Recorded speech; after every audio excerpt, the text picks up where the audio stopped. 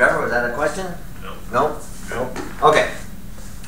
What we've been working on so far, well, we're working towards our ability to not ascertain, to ensure static equilibrium. If we don't have this condition, then we have acceleration, and we don't have good structural analysis that requires that these structures do not accelerate. So we're working towards this this goal so that nothing that we work on in this class accelerates. Some of the stuff not only can't accelerate, can't even move. We don't want bridges to accelerate, nor do we want them to move, other than if we're talking about a drawbridge or something, but that's a separate case. We're talking about just general bridges like that brand new bridge they put across Lake Champlain up at Crown Point. That's a pretty bridge. That's a very nice bridge. So we want it to be there. And when we get there, while we're on it, we'd like it to stay there.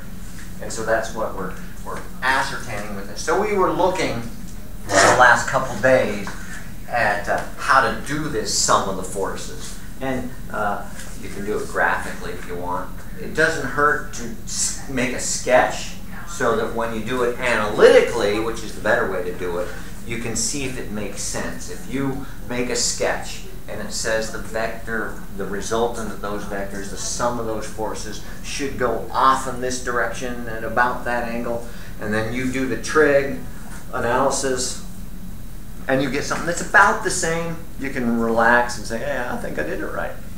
But if they're in completely different directions, if the sketch says it goes like that, and the sum of and the trig analysis says it goes off somewhere else, then you might want to worry you did something wrong, one or the other. So you go back and you redo them until you find your mistake. So we were working on that. We're going to have another part of this that we need. And it was introduced in Physics 1. And it's no great shakes. You know from your life experience, if we've got like a diving board or a gangplank or something, if you're working on a pirate ship over the summer, you saw some people go on the gangplank, you know that there's a very different relationship between all the things that are going on if we have a force there or a force there or anywhere in between. You know those are very different things in terms of what's going to go on. To make sure that this thing doesn't accelerate, obviously we need a force that's going up, and that would be supplied by the wall. The wall would exert a force up as the board exerted a force down. That's Newton's third law, equal and opposite reactions. So that's no great trouble. But you also know from your very own experience that when you put a force out at the end of a board or a tree branch or something, things start to tend to turn. That board wants to start to go like this. You know that from climbing out on the tree or climbing out on the diving board at the swimming pool. As you walk out, that board bends down farther and farther and farther. If you just stayed in at the middle, it doesn't bend down very much. If you go out at the bottom, back there, it bends down a lot. So there must be something that not only keeps this whole business from falling down because of this force, but also doesn't let it turn. It would be terrible to get on a diving board at the pool if the board turned right there. Next term, when we look at the strength of materials themselves, we'll look at why things bend like this and how to get the right bend that we want. How to keep these things so they bend enough, but not too little, and they don't break when they bend. In this class, our statics class this fall, none of our stuff bends. And unless I say otherwise, none of our stuff even has any mass. So this is a massless, bendless diving board. But what we're worried about is what's going on back here at the wall, because that's what's going to keep this thing in static equilibrium. If this board wasn't attached to that wall, it's not going to stay where it is, and that's the requirement of this class. Things stay where they are. So we got this non-bending, massless diving board, and as you go farther and farther out, there's a greater tendency for that board to snap off at the wall. And you know that. You go out at the end of a tree limb, it's much more likely to break than if you stayed in kind of near the tree. So there's not just this business of how big the forces are, but where they are, we also have to look at. And we introduced this last term as torque. But that's not the term we use in this class. In this class, we'll use the term moment. They're interchangeable. If you use the word torque, I'm not going to be angry, but and sometimes I'll slip and say torque instead of moment because I'm also teaching physics at the same time, so too much stuff gets in my brain at times, and I can't flush it out. But the book, and every statics book I've ever seen, refers to this business as moment. Remember the symbol we used in Physics 1 for torque? Yeah, we used just tau, the lowercase Greek t. But in this class, we'll use m for moment. Sometimes we do some things that make sense, not always, but this time we did. And do you remember how to calculate the torque exerted by a force? Remember, torque or moment is a tendency of a force to cause something to turn. And what we're going to have to do is make sure it doesn't turn. So just like we had to oppose every force there was, we're going to have to oppose every moment there is. Since it's the tendency of something to turn, we need to understand turn about what point. Now, everything in this class doesn't turn about any point. But we need to specify which point when we make our calculation of torque and moment. There shouldn't be any net torque, any net tendency of the forces to make things turn anywhere. But it helps if we specify where, when we, not only does it help, it's required that we specify where when we actually make this calculation. So it might make sense that we say we do not want this board to turn around the attachment point. Because if it turns around there, it's because the thing broke and whoever's on it falls off. So we can even label that point A or point whatever you want. We'll label it point A. So in this class, I want you to put that down. Because we're going to pick several points in this class. We didn't, I don't think, in Physics 1, but we will in this class, because you're smarter now, so I can do harder stuff. So we may need to pick other points in the very same problem, but we don't want them to turn around that point either. I don't want this board to turn around this point, but I don't want it to turn around that point either. So I can pick either one, I can pick anything else in between. I don't want it to turn anywhere. And so we're going to have to balance all the moments just like we balanced all the forces. Should make a big surprise that how much this force causes this thing to turn about any point, in this case point A, is going to depend upon the size of that force. A little force isn't going to do very much, but a big force, you put my mother-in-law out there. Sorry, Nana, just kidding.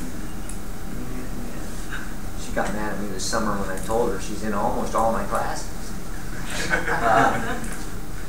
It depends on how big that force is. A little feather out on the board is not going to do anything. But an elephant out on that board, a feathered elephant out on that board, that would do some amazing things. So surely the size of the force itself is in there. And what else is? Yeah, where that thing stands. If the elephant goes out there, or if he goes out there, it's going to be different of what's going on back here. And you've experienced some of that if you've ever tried to hold something, hold a tray. You know, if you worked as a waitress or a waiter or something, and you're trying to hold a tray so you don't, well, you're probably not thinking, I don't want these things to accelerate. You're probably thinking, I don't want to spill anything, because when you do, then they do that stupid thing where they applaud. They don't get up and help or make sure you're all right. They applaud. But you know that you're going to do a little bit better if the drinks are there than if you put them right out on the very end, because it's just going to make that thing a little bit harder to hang on to. So you center the things back safely. And you might even move your hands up to the center of the tray. What you're doing is changing the position of the force relative to where it's going to do its most obvious turning. So the position of the force is also important. So we'll call that D. And it's the distance from point A, the point we chose, at which that force acts. Now, that's what we did in Physics 1, right? Yeah? Don't make me go track down your Physics 1 teacher and yell at him. Seems incompetent as it is. I can deal with that guy. However, this D only counts if what? There's a condition. It's already up here on the board, and I want to see if you remember what it is. There's a condition between this F and this D that must be there, a relation between the two that must be there for this to be the calculation of the moment, or the torque. Remember what it is? That is the only pertinent forces. No, because if there's more forces, if we have two people on the board, we'll just calculate a moment for each one of them and add them up. Just like we added up the forces, we'll just add up the moments. And we did a little bit of that in Physics 1. But for this to be the simplest way to calculate the moment, what must be true between a relationship between the force and the distance measured, and it happens to already exist in this picture. Remember what it is? Perpendicular. Yeah, they have to be perpendicular. If the distance from the point to the line of action of the force, and by that I mean, I don't care if I've got, let me just do one for simplicity's sake. There's no difference to us between somebody standing on that board and somebody hanging from that board. There's no difference between those two. So the distance from the point of interest, we happen to pick A, but we can and will pick other points. Distance between point A, shortest distance to the line of action of that force.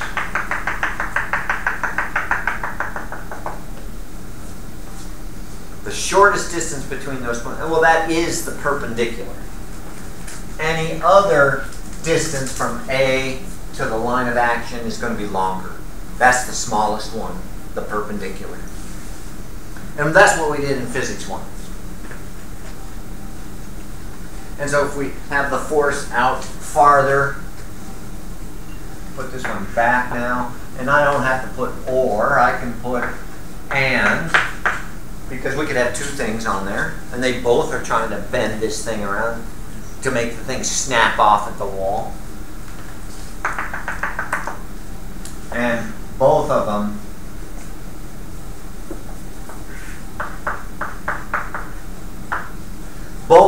have a minimum distance between the point of interest and the line of action of the force,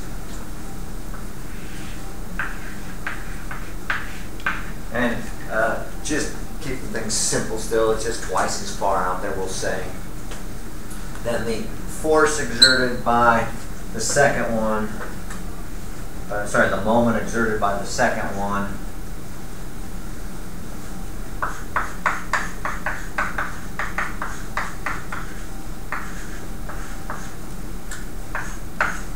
is twice as far away. It's going to have twice as great a distance away, minimum perpendicular distance to the line of action of the force. This line of the action of the force is very important to us. Force is, to us, a sliding vector. We can move it anywhere along its line of action, and we haven't changed its magnitude, its units, or its direction. Nor have we changed how it's going to act in the problem. Now, it might be certain problems make no sense if we do this kind of thing. You know, if we're looking at the roof beam, we're worried about things setting on the roof, not things hanging from the roof, really. But in terms of the calculation, there's no difference because we can slide a force vector anywhere along its line of action to help us do the calculation. That's going to be very useful to us in a day or two. So keep that in mind. Force is a sliding vector. It can slide along its length, can't go sideways. Because if I moved F1 sideways, it changes this a lot. Because D is changing. Remember what D is called? It's called the moment. I can't remember if we use that term in Physics 1 or not. It's the minimum perpendicular distance, the moment arm, the minimum perpendicular distance between the point of interest and the line of action of the force.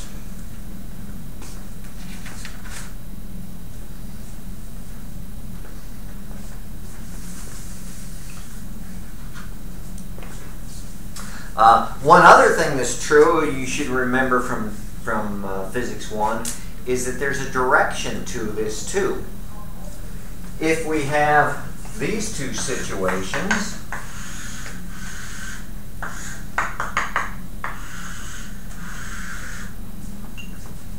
these are very different situations in terms of what's going to happen. In this upper case, we want to make sure that the wall, and that's what this hatch thing is, that means immovable, gigantic object that's doing whatever it is we need it to do. That's going to keep the thing, the tendency of that force is to make the thing go that way. That's the direction of its moment.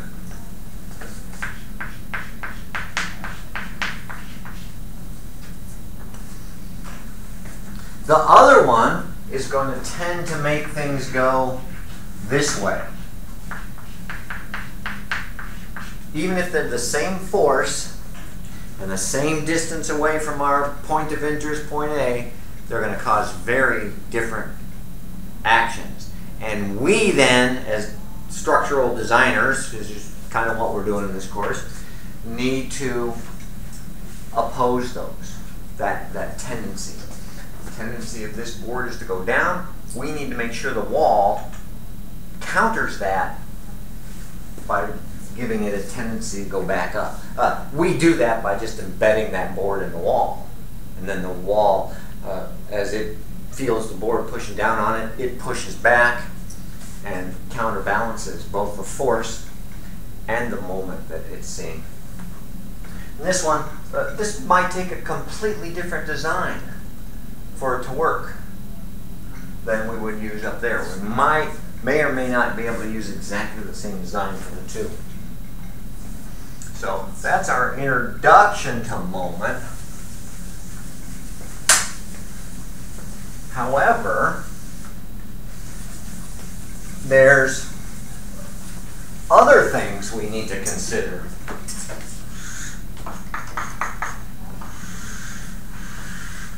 Same diving board, just a very nice simple thing to be able to draw. Same diving board, same force on the two.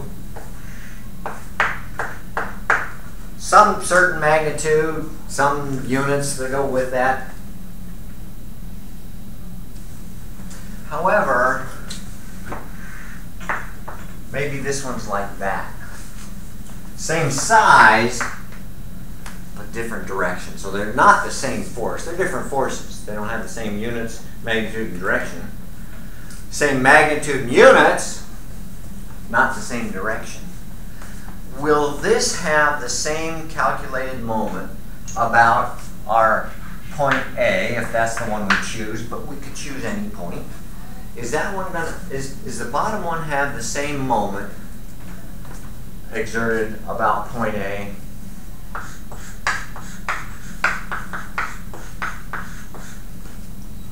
That the top one did? Now, not only is it going to cause a different moment, it's going to cause different forces. This one, we have a force down, so we know the wall needs to exert a force up to balance it. This one, there's some of the forces down, and we need to balance that, but some of the forces out. So we're going to need to balance that at the wall with some force in. We're going to have a different attachment. If we did this by just inserting it into a hole in the wall, and then we hit it with that force, it might pop out. So we have more things to deal with once we get some angles here. But that's the reality of it, and you're smarter than we're in Physics 1, so we can handle all that stuff. But not only that, the moment here is different.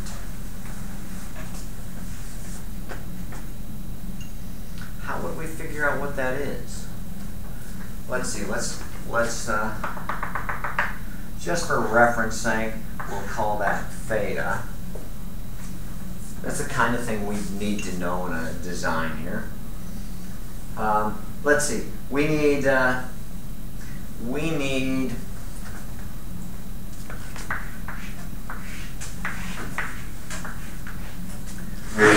distance between the point A, the smallest distance between the point A and what?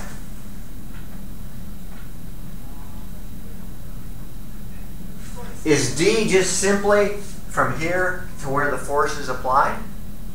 Is it from here to the tail of the force? Is it to the nose of the force? What is it?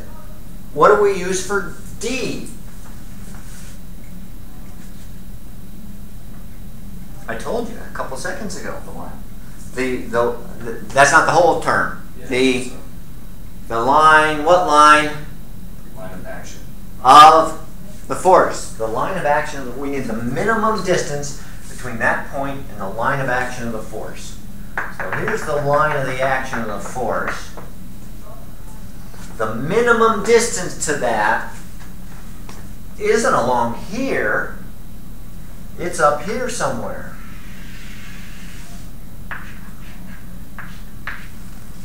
Isn't that the smallest possible distance between the point A and the line of action of the force? Let's see. If that's theta, then this angle is theta as well. And if, remember, the length of the board is D. We haven't changed that. We haven't changed the size of F. We just want to find out what the magnitude of the force is here. So it's the force times this minimum distance. Force times this minimum distance. What is this distance?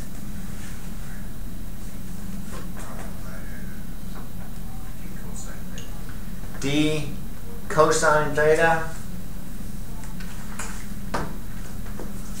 So this would be D cosine theta. Is that right?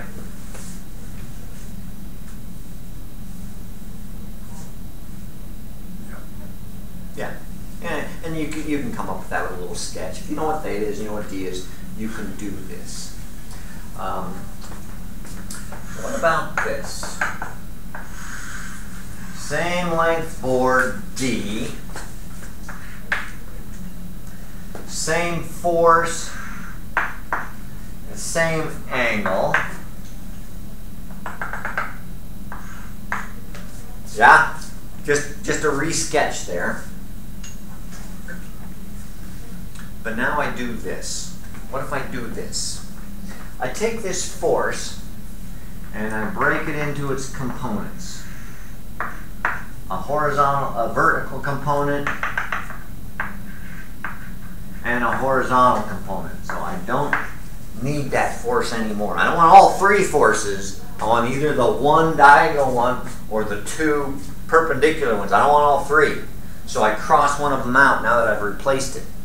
Again, this is part of why you need to make a big enough drawing where there's a lot of stuff going in these. We're going to have a lot of forces, a lot of angles, a lot of components, so don't be shy.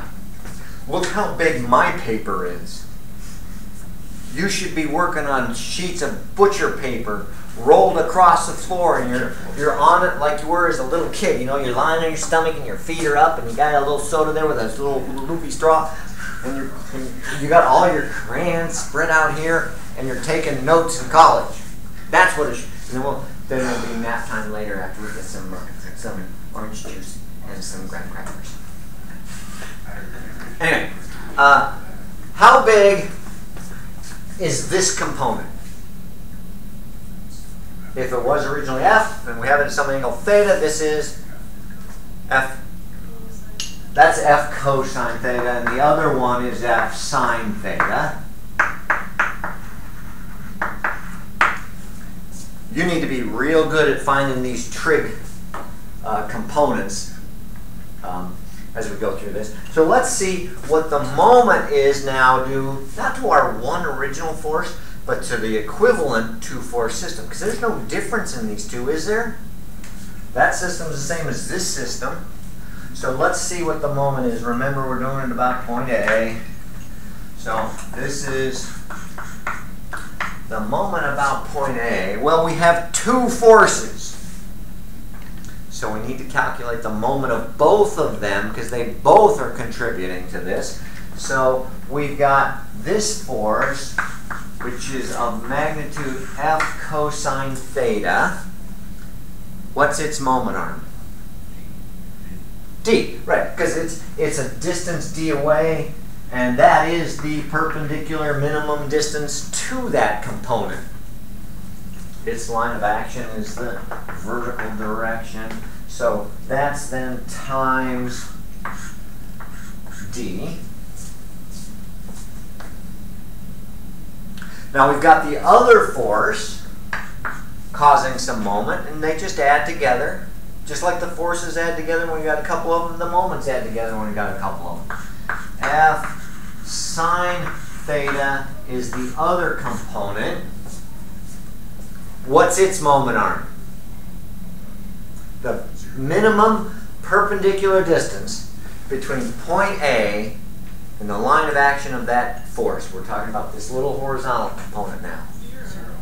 Zero. Let's see. Its line of action goes right back through point A. So the minimum perpendicular distance to A is 0. So I'll put that in, 0. Or the moment about point A, due to the two perpendicular components of f rather than the original diagonal f, is f d cosine theta. F d cosine. Same thing. You can do it either way. Whichever one you're more comfortable with. If you're comfortable finding this perpendicular distance to the line of action of the force, not to the force itself, but to the line of action of the force, which notice in my drawing was off the force itself, didn't even touch it. But don't forget, this isn't a geometric drawing because force has magnitude in newtons, not meters, but we do need the geometry for the angles. Or if you'd rather break it into components like that, you get the same thing. So I don't care what you do. Some problems will be easier to do this way. Some problems will be easier to do this way. Whichever one works for you, I don't care. Except when we go to 3 dimensions, neither one's very easy. Because it's so hard to do a decent drawing in 3 dimensions so that you can get these D's or these components and know which one goes back through which hole and all that. It's very difficult. We need something that's more powerful so that we can do it in 3 dimensions. We've got that. We've got just such a tool.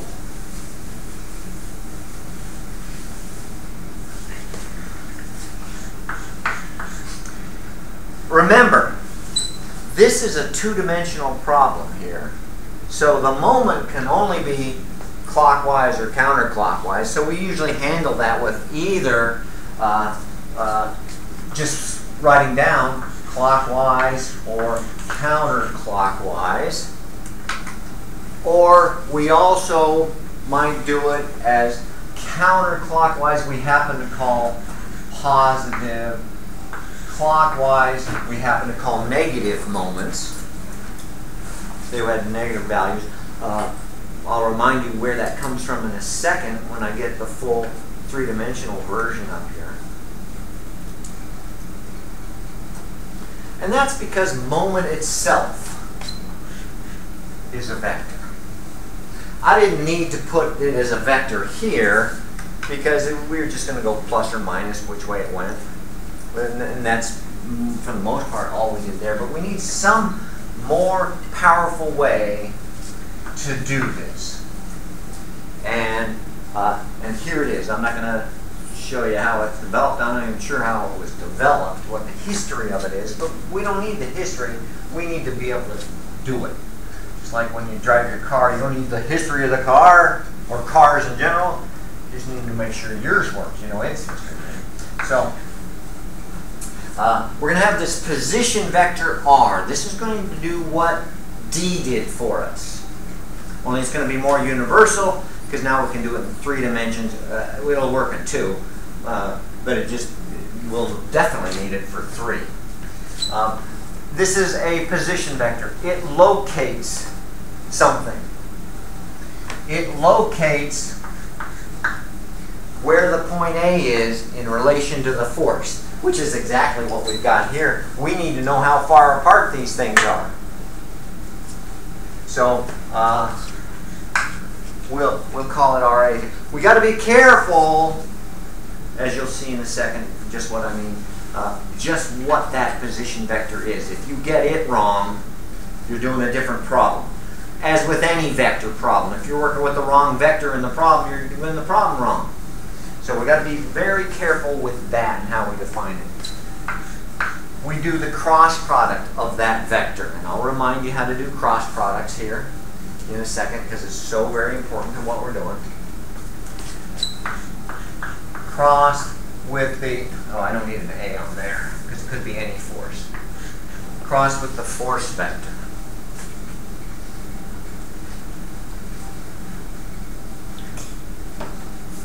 The cross product is a mathematical operation between 2 vectors that results in a vector.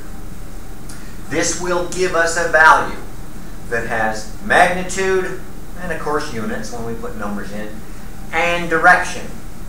We had a hint of direction here. What this means now is moment will not be just clockwise or counterclockwise in the plane of our paper, because we're going to 3 dimensions. Moment can point anywhere. Depending on what the forces are and where those forces act, an object can tend to turn around a point in any direction in 3-dimensional space. And that's going to give us the full picture here. All right, so what I'll do, let's see, let's do this the first time.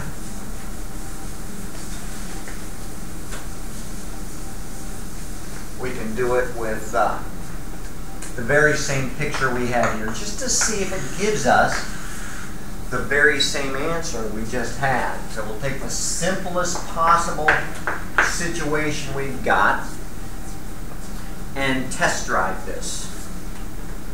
So there's our point A. Now the vector F, let's see. It's a vector. We're going to need it as a vector, so we'll do that one first, and then we'll do RA in a second because it's a little bit harder. This is easy. It's the magnitude times the direction, which in this case is, well, if we use usual things, which we will, is minus J. Right? That vector is in the downward vertical direction, which we usually call minus J. So let's stick with that just so we make fewer mistakes.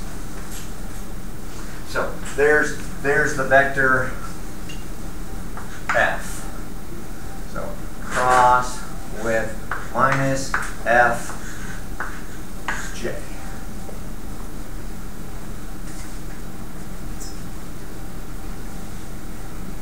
Now, here's the vector RA. And it's going to turn out to be very, very useful for us. Even two-dimensional problems can be easier this way, sometimes. Certainly three-dimensional problems will be a lot easier this way. In fact, I don't know how to do the three-dimensional problems we got coming up if RA wasn't this easy to apply. RA is the position vector that relates the point A to the force F. And it works like this. It starts at point A and it goes to the force F. Where on the force F? Anywhere along the line of action of the force F. Anywhere. But I'll take the simple one on this first try, and we'll call that the vector RA. Which is, how far away are those two? D. Yeah, I called it D. So this is of magnitude D in the I direction. To the right, plus I. So there's our vector A in this case. It's D I. All right. Okay? That's the setup. Now let's remind ourselves how to do the cross product so we can do the cross product. So here's the cross product. We're doing a cross product on moments, and it's some position vector crossed with some force vector. So this is just generic now. I'm not going to put on the A's in here because I want it to apply to any situation we've got. Here's how you do the cross product. You may if you do a Google search on cross product, and there's lots of different ways people have to remember these. None of them work with my little brain. So you're welcome to those things. They just don't work for me. So I'm not going to try to put them up because I tried to write them out last night. There's my efforts. I said, hell with that, I'll do it the way I know how to do it. They're welcome to come up with something else. It doesn't matter, because it's got to be the same. So here's how to do it. Here's how I remember to do it. It's a 3x3 matrix, and this is all set up. This is no calculation yet. It's a 3x3 matrix. Across the top of the matrix are the unit vectors I, J, and K. And any cross product works this way, but we need this cross product, so we'll do it. The middle row is the three components of the position vector, which is Rx, Ry, Rz. And that's usually in a three-dimensional problem not that hard to come up with. You've got some point of interest, A, and you force some force acting somewhere out in 3D space, and you know where that is. So we'll pick that right off of the graphs. And then the third and last line of this 3 by 3 matrix is the three components of f. fx, fy, and fz. It is not pronounced fuzz. It's fz. All right, that's just setup. That's just, you know, the cross product is just a recipe. So what we've done is made sure that we got all the stuff out of the cabinet and out of the refrigerator that we're going to need, and we set them up kind of in the order we're going to use them. Now we got to start combining ingredients and stirring. So here's how it goes. And this is the same for any cross product. So if you've got an A cross B or whatever you can come up with. Are you guys in Physics 3 yet? Okay, that's next term?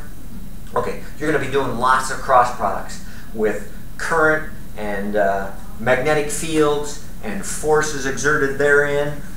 So you're gonna need this, and it works for any cross product you need. It's just a recipe. We're making it R and F because that's what we got going here. All right, first thing, we want to figure out the I component of this vector. So I put down the I component. That's what I'm starting with. Usually we put that afterwards, but if I put it before, no big deal. Minus fj is the same as j minus f. It's just an order of things. It's just that's where I start, so that's why I put it out there in front. Now, look at where I itself is, and imagine that we throw out the row where I is. Throw out the column where I is and the row where I is. That leaves us with just those four things. And we do the cross multiplication of those. Ry, Fz. Ry, Fz. Minus the other diagonal. Minus Rz, Fy.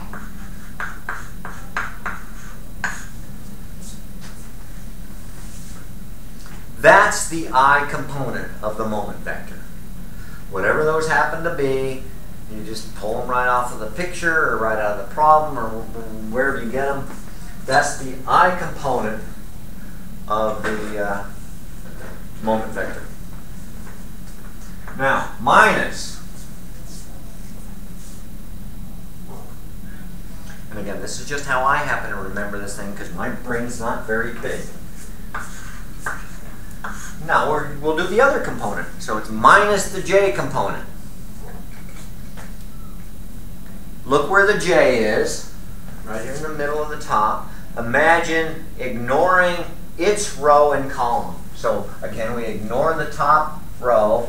We ignore the middle column. We've got just these four things here. That was higher mathematics right there. We've got just these four things. And we do the very same cross product we just did. Remember, on this first one, we went diagonally down, then diagonally up. We do that again. Diagonally down, Rx Fz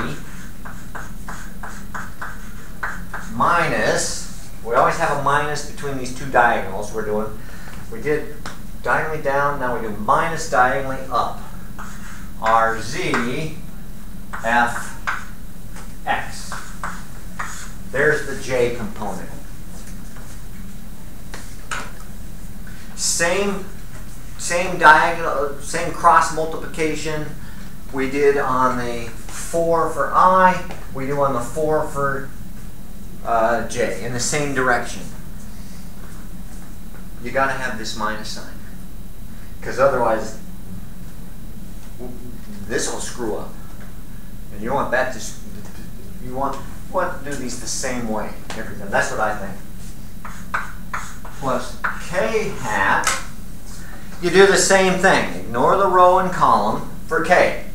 Top row, bottom, back column there. We've got just these four. We do diagonally down minus diagonally up. Rx Fy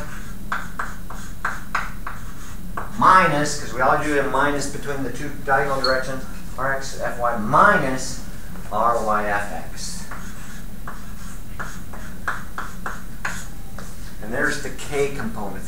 As a check, make sure in the x direction, no x values play. In the y direction, no y values play. The z direction, no z values play. Be careful with this, because if you get any one of those wrong, if any one of these numbers is wrong, if any one of those minus signs is wrong, you're doing a different problem. Don't come to me for help.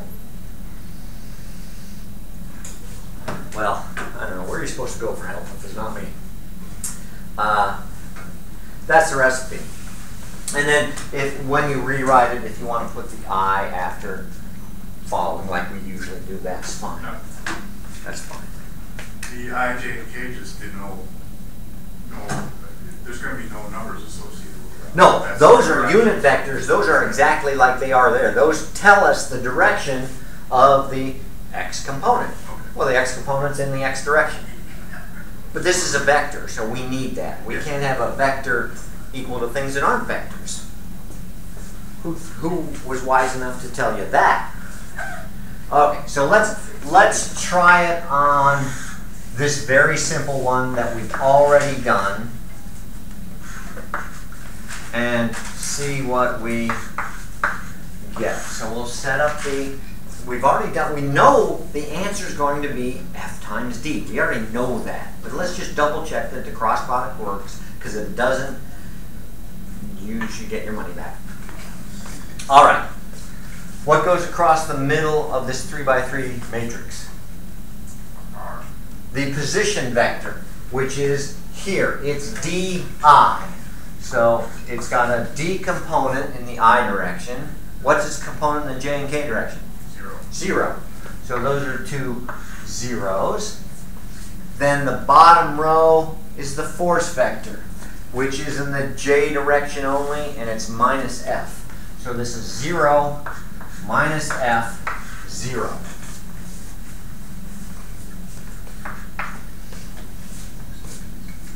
Okay. In the I direction, and I'm just going to stack these up just because I'm running out of space there. In the I direction, get rid of that column and that row. I've got just these four. I have 0 times 0 minus something times 0 is 0. Roger? Yes. Follow the recipe. Minus j. Oh, it's going to be so short, I don't need to put it up like that. Minus the j component. And make sure your j's and your i's look different. Students tend to make i's and j's look very similar. Drive me nuts. Okay, j. Get rid of the j row, get rid of the j column. We have just these two. D times 0 minus 0 is nothing.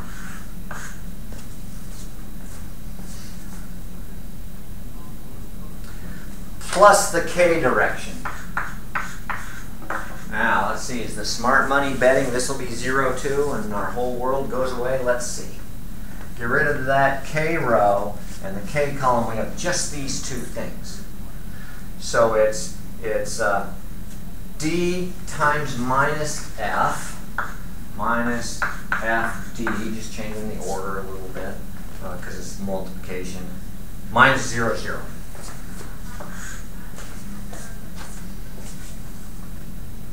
So this is minus fd.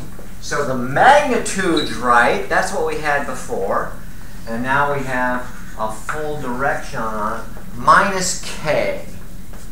Is that right? Well, let's see. This would tend to turn things this way in the clockwise direction. And that's our minus direction in 2 dimensions. On the board or on the paper, we said clockwise is minus. Okay, I think are we done, or we have another minute or two? We got another minute or two. Because that's just 2 dimensions. We could have done that. That was the hard way to do a very simple problem. But it allowed us to double check. How did it end up K? Wouldn't K be the direction coming out of the board? Yeah. Yeah, remember Remember we told you when we did rotational motion that rotation is a vector as well. And we did it with the right-hand rule.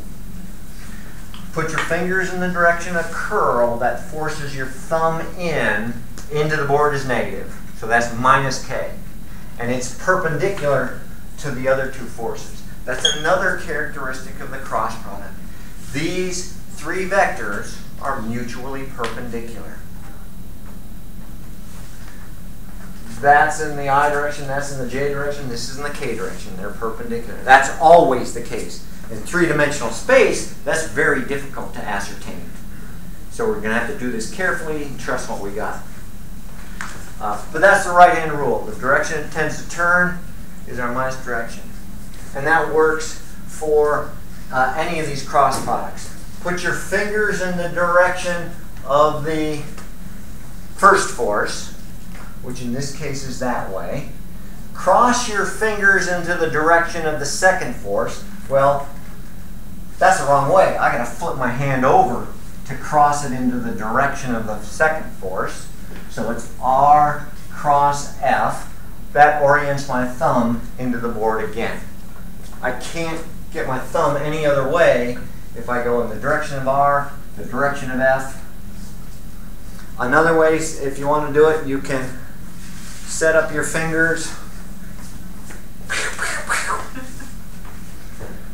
I had to make a gun noise like that so Fiona would recognize it because girls can't make gun noises. They used that. It was the test they used at the Olympics for who's a woman and who's not. Okay, make a gun noise. You're in the woman's event. That's what they do. So, first vector with your first finger, second vector with your second finger. So let's see. First vector, second finger, second vector. It's got to go down because that's the force vector. So R, F. That puts my thumb into the board. There's no other way to do it. So I can't let anybody take this course if they don't have a right hand. It's never come up, but that's, I don't know what else to do. God forbid when it happens. Okay, now we're done. We'll do some more of these. We'll do some three-dimensional problems then coming up. This might be a good tattoo to get. Oh, stop the tape. I don't want to tape and erasing the board.